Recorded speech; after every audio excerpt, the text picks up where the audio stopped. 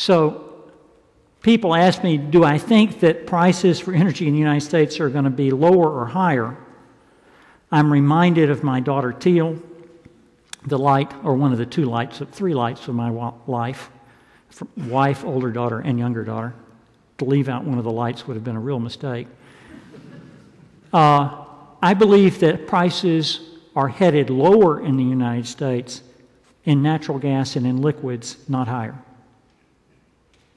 The amount of production that's being brought on is unbelievable. The technology for that production may not be exported to Europe, but it will be exported to Libya and Algeria and Tunisia and South Africa and Madagascar. And it will in some cases be done by American multinationals, but in other cases by people like Tullow Oil and British Petroleum and Shell. And I think that wave of change is in the air. And so you need to bring it into your thinking about how do you manage the world here. The second thing that's clear is this very famous chart, and one that I've studied immensely, the Vattenfall chart. Essentially, how one might be able to reduce the carbon emissions, and that, in fact, there would be a whole series of things which were essentially for free. That if you just did them, the savings would be so clear that people would naturally organize to save the emissions. These were typically investments in lighting, investments in energy efficiency, and here investments in land use. Here, real life subsidies were required to produce things like carbon capture and storage, etc. And when I started looking at this, I looked at the Vattenfall chart, I looked at all of these essentially for free savings and emissions, and I said the world is really going to pursue lower energy use rapidly. It's going to happen quickly. I was very, very encouraged. In fact, I think that everything about this says it's going much, much more slowly than people anticipate. That the changes in human behavior, the changes in company behavior, the changes in international behavior are much more resistant to change than anyone I know of anticipated at the time of the original Vattenfall report.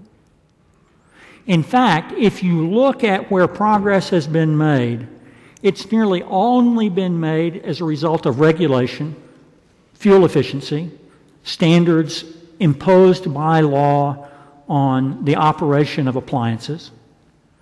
In the middle, through market making, where essentially rich countries have paid poor countries to modify their behavior, by the way, to very limited effect, or through extremely high subsidies.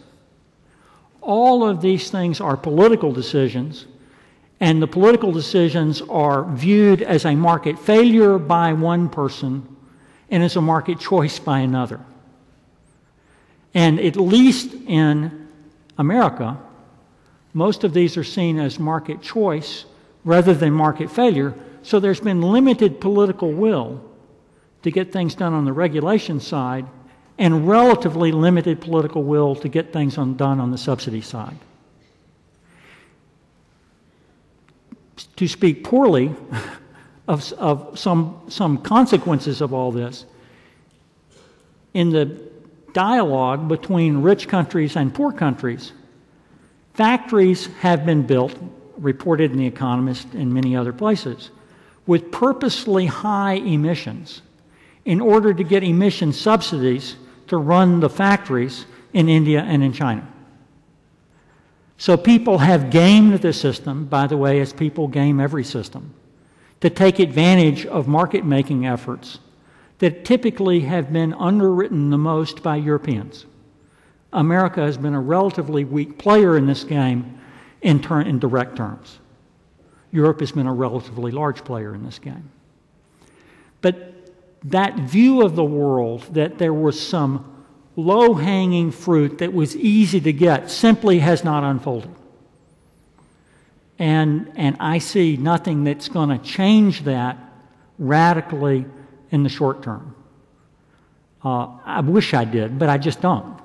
And by the way, I could be wrong, but I've now heard in meeting after meeting of people who want it to change that we're at the turn of the corner, and somehow the corner keeps moving ahead. By the way, as the prices of conventional energy decrease, the corner keeps moving. Grid parity keeps moving.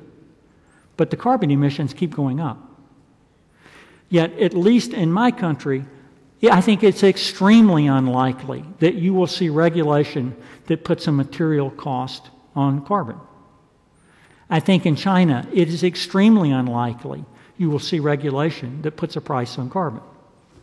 Do I think the Chinese will build a supply chain that's as green as green can be to export to Europe? Yes, I do, and I think they have the competence to do it. But that's because the number one priority in China is the number one priority in America, jobs. And if the new regime in China is to believe, it's jobs in the interior, not jobs in the coast. So I think we're playing a high-stake games here that people need to be aware. Because in terms of energy use, the folks who use the energy in the world and are liable to use it for the foreseeable future are you guys, the Americans, the Chinese, and the Indians. And the bulk of the power plants are going to be built by the Chinese and the Indians, and the bulk of the new energy consumption is going to be there. And unless they contain their carbon emissions, no matter how much we might contain our carbon emissions, the planet will get monotonically warmer, and unexpected things will happen.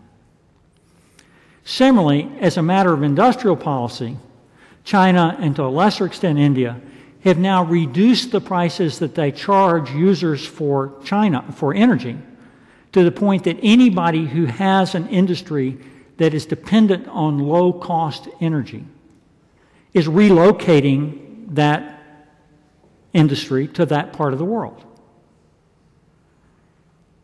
There are two proven ways to reduce carbon emissions. Two proven ways, and only two proven ones at this point in time of any scale.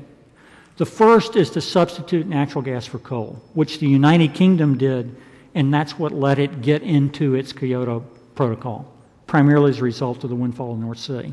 The second way to come in to get in compliance with the Kyoto Protocols is what the former Soviet Union did. You have an economic collapse. By the way, Germany substituted natural gas for coal in the West and collapsed the economy of East Germany, and that's how they got it done.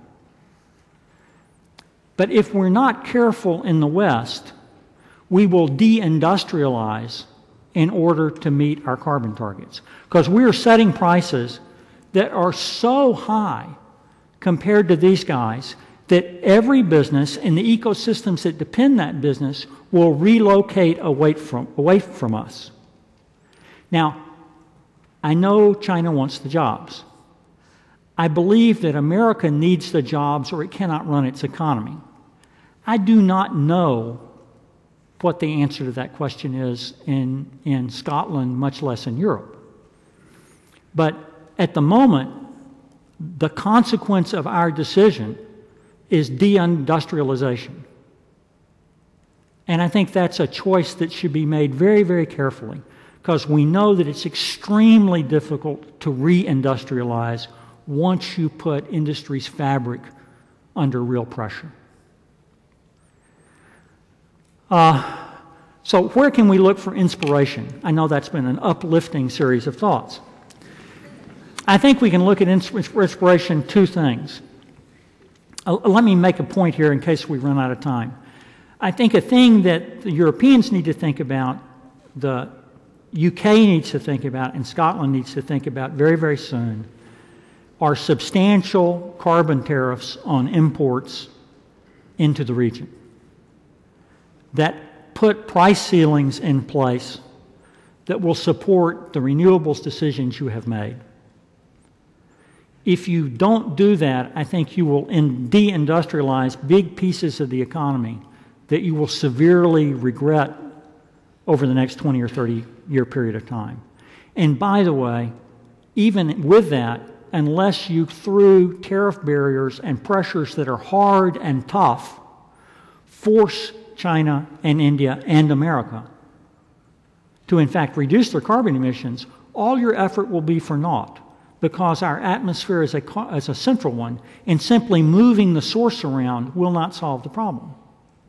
So I think policymakers in Europe in general, in UK is kind of on the swing and all that, need to think about moving very, very, very aggressively on carbon tariffs on imports to avoid this deindustrialization question. But by the way, look at all the trouble people have had putting carbon taxes on aircraft flying into Heathrow. This is no easy feat, but it's quite clear to me what you should do to the U.S. and China here. You should say, you want to play in our game? We're not going to subsidize you to not play the game, which is what you're doing at the moment. So the other place we can look for encouragement is in the venture world. And there's some encouragement there. I would urge you all to go online. I've given an online link here that Andrew will make available to you. This is Vinod Khosla. Khosla has been able to raise a new venture fund recently of about $1 billion. He has had successful economic exits, meaning that he's been able to return money to investors. And he has some products which are economically competitive at scale with conventionals.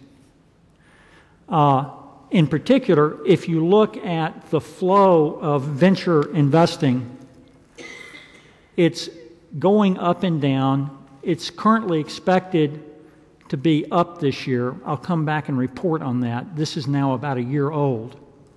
But most of the money is not going into new technologies. It's going into financing the ventures that were financed initially as new technologies back in here. Let me say that again. I wasn't very clear. The bulk of the money is going into companies that were launched here, and less money is going into new ideas. That's not the fault of the money. It's the fault of the new ideas. The alternatives have gotten cheaper. The things that are necessary to show dramatic improvement have in fact not yielded it. So investors are not seeing the results to warrant making the investment. We need better ideas. So don't blame the guys who invest the money, blame the entrepreneurs. They've got to come up with better ideas. I wish it was easier. These are the things that are being financed in the U.S.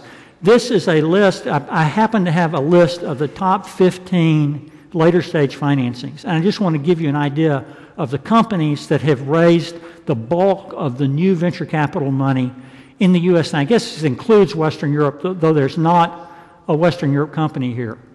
An electric vehicle company called Fisker Motors has raised $250 million.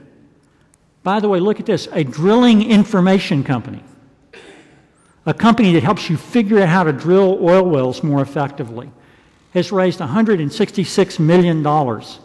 By the way, from a group of investors that people don't think are clean tech investors. By the way, they think they're clean tech investors. The other clean tech investors say, wait, you don't get to be counted in this. A company called Sapphire Energy is number 5 on the list, $140 million. They make an algae product that has the promise of being competitive, in particular for specialty products.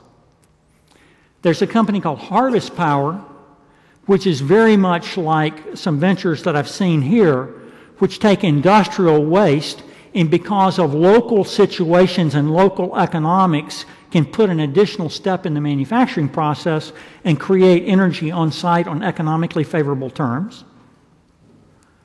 There's a company called eValence, which is, again, a science-based company. They've raised $140 million to take natural materials and turn them into specialty chemicals, in particular natural materials which are not necessarily food materials, to make very high value added chemicals. They've raised money. And number 11 on the list is a company called Bloom Energy, which makes a fuel cell run off of natural gas that produces about half the emissions of even a gas turbine plant and power at 11 cents a kilowatt hour. So people with good ideas who can stand the test of economics and can survive in the regulatory environment they're in are in fact raising good pieces of money. In terms of how the companies are doing, a $2 billion IPO has gone to $787 million because this synthetic fuels company has been really hammered as expectations of future oil prices have dropped. On the other hand, in California, Elon Musk's, the guy who has launched space vehicles, etc., has just brought out a company with a market cap of $1.1 billion that finances rooftop solar. Because the state of California is in fact going to subsidize people to use solar. If I took a bunch of people from Northern California, not Southern California, and I threw them in this room, they would talk like you, they would think like you, they would be you. And they've got the political support in the state of California to continue these policies. The only problem that the state of California's got is that their financial condition is about the same as Italy. Can they afford their ambition? And then they're in the act of working that out at the moment. But there's the political support. You literally would think you were, they don't do offshore wind, they do something else, but they're into paying for this. In terms of the effect on the venture business, it has in fact not gone up as anticipated. It is shrinking rapidly at this point in time. So new money is not flowing into the new venture area in clean tech at all. And it's not flowing in because the money doesn't want to go there. It's flowing in because the alternatives have gotten more severe, and it's tougher to make business propositions that make economic sense on a broad scale. So if we look at that, what's the consequence? Fossil fuel usage around the world is escalating rapidly. The shale gas bonanza in the United States has dumped cheap coal into Europe. Otherwise, by the way, the coal yards of U.S. utilities would be overflowing, and they've got take-or-pay contracts. So the coal companies have made good money. In fact, some of the utilities have made good money selling the coal at a premium to you in Europe. The Germans have helped this, of course, by shutting down their nuclear plants. So coal use is escalating, and I think this is in The Economist within the past week or two, at a rate that I certainly did not anticipate. I never thought that could be true. So when we think about all that, does that mean we are doomed? Again, I always look to the cartoons when I want inspiration. This cartoon appears about every 6 or 7 years in a magazine called The New Yorker, where everybody's locked onto some view of the past. They know the view of the past is changed, but they don't want to change. And like lemmings, they prepare to march over the cliff. I think there's been enough change in this world that we need to decide whether we want to be a lemming or not. And by the way, it doesn't make that much difference whether you're an investor lemming or a wealthy banker if you go over the edge. So let's look for some opportunity. Tonight, 1 billion people in the world will go to sleep in the dark. That's a huge opportunity. By the way, they pay a fortune for light. They pay a fortune for water. They pay a fortune to stay warm. They're literally willing to pay a tremendous amount of money if we can figure out how to deliver and finance the service to them. So unlike American consumers who won't pay a farthing,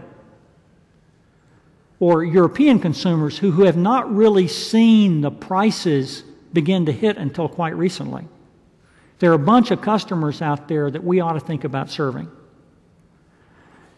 The National Academies in the United States tried to pick the #1 invention of the 20th century. And the thing they picked is electricity. the biggest single thing that changed human endeavor, electricity. And by the way, if you survey well-being as represented by the voters of places, or by the citizens, it's highly correlated with electricity use. The better off people are, the more electricity they use. Their children are healthier, they live longer, they learn better, they don't revolt the same way. Electricity changes the world, and we ought to think about changing it for those billion people that go to sleep in the night. The other thing we ought to do, though, is we ought to look to see if we can change electricity for us. The overwhelming emitters of carbon in the world are the US, soon China, soon India, and Europe, including Russia. We're the bad guys. And some people have begun to put new alternatives on the table that we all ought to think about. In particular, I would urge you to go to the TED Talks and watch, which we will tomorrow in class, we don't have time tonight, Bill Gates talk about his new project, TerraPower, which is a new generation of nuclear power plants that have the promise to produce zero emissions, the promise to produce energy at the price of coal, that face huge technological uncertainty, but by the way are being financed so far without a single government dollar, but by a group of venture capitalists, by Bill Gates, by Vinod Khosla, by Reliance Electric, and are beginning to appear on the table. I knew nothing about this until I ran into this group of people making a presentation in China. There's a whole new generation of nuclear power plants that don't count on producing long-lived waste. The nuclear equation can be changed such that you don't have waste for tens of thousands of years. You've got waste for hundreds of years, but not thousands of years, where engineers can probably sequester them and store them. And by the way, if you do that, you can supply, if you can solve that problem, and I urge you to go to TED to listen to Bill, you could supply US levels of energy to 9 billion people for 1,000 years. US levels of energy to 9 billion people for 1,000 years. Are there unsolved problems? Yes, there are. But if you solve that problem, you've solved a problem that changes the game. The thing that surprised me as I looked into this is this list, and it's in a case I've written about TerraPower. And again, I discovered by chance I am a TerraPower investor, by the way. I didn't know. That's because I own an incredibly little piece of this company, by the way, by mistake. But as I looked into it, around the world, there are probably 20 or 30 different teams of people coming up with inventions here. My favorites are a company called Martingale, 3 guys with a new way to produce power from thorium instead of uranium, using molten salt instead of light water reactors, producing reactors that if they fail, freeze passively and don't require active intervention.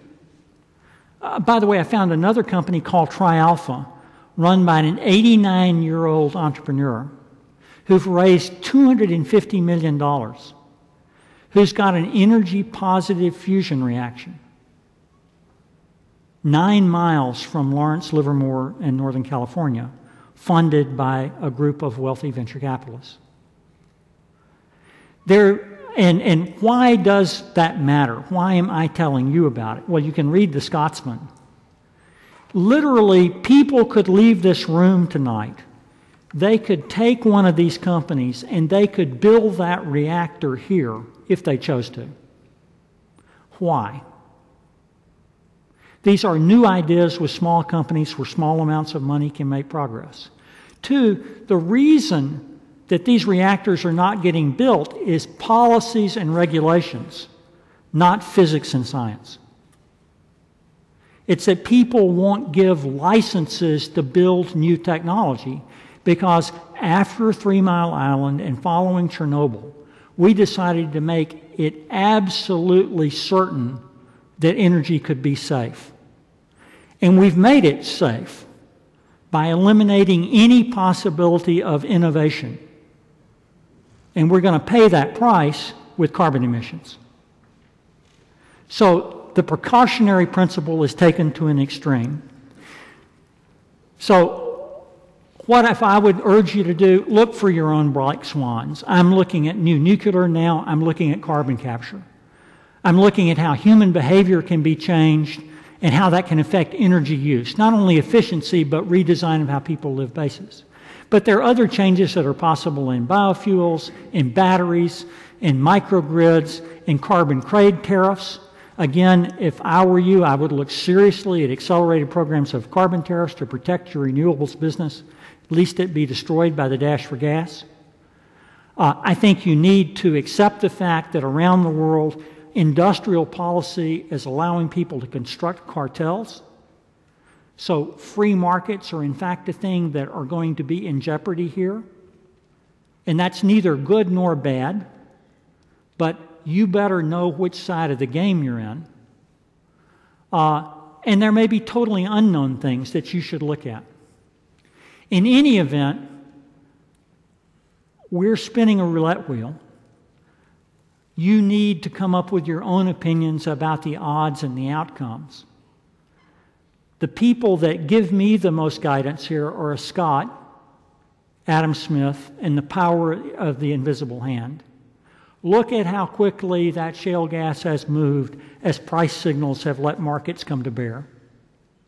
By an Englishman, David Ricardo, who established that in industries that had comparative advantage could dominate their markets without mercantilism, without government intervention, if they were really good. But they required government intervention and government support in order to have a chance to get into that position. And at least in America, a Scotsman and an Englishman have always been good people to go to get advice. For Scotsmen and Englishmen, I'd also take advice from an Austrian, a man named Schumpeter, who invented the phrase creative destruction and pointed out that entrepreneurs create the new organizations that destroy the status quo and bring forward the future. So I would take what you've got and I would add to it an entrepreneurial zeal. And that entrepreneurial zeal, I think, is what will solve this problem. And that's the relentless pursuit of opportunity beyond the constraints of the resources currently involved. So I urge Scotland not only to work on renewables, but to advance and exploit the knowledge it has in conventional oil and gas that was forged off Aberdeen over many, many years with many companies and forged in the North Sea. Get into the generation of new nuclear. You have the advantage of kind of being a nation. You can make a lot of your own rules here. And it is an open field. By the way, as open as fracking was 7-10 years ago. There are 1,000 choices in front of you. So don't abandon renewables, but for God's sakes, protect them while you get other things going. We need a safer world, a secure world, a more prosperous world, and that requires us all to be real about the world we're in. In the end, I don't think we should be lemmings that go over the edge. I think we should be lemmings that fly. And those are people that exploit the great natural resources that are available to them. And the greatest natural resource available to Scotland is Scots. Thank you very much.